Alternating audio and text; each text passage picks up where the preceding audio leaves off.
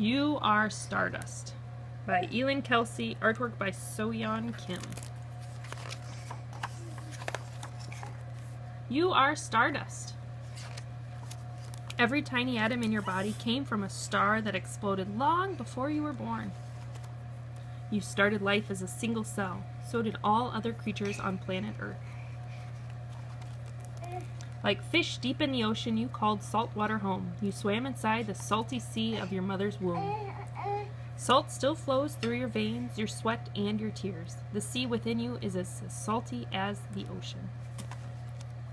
The water swirling in your glass once filled the puddles where dinosaurs drank. From ocean to sky to land and back again, the same water has been quenching thirst for millions of years. You learn to speak the same way baby birds learn to sing. By chatting with your parents. Ma, ma, ma! Tweet, tweet, tweet! Be still. Listen. Like you, the earth breathes.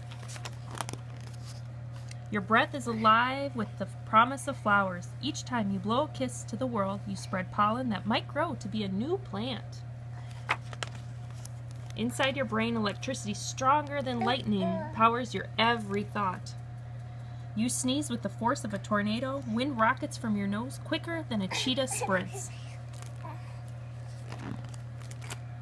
You grow at night when your bones are resting, just like the sheep you count to help you sleep.